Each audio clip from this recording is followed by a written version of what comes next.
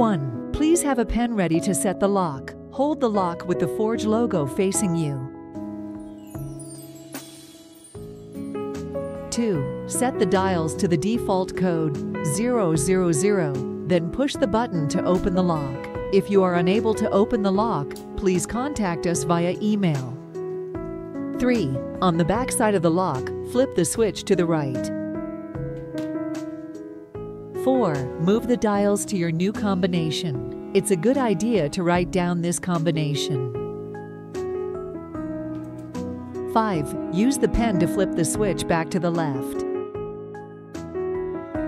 6. Your combination has been changed successfully.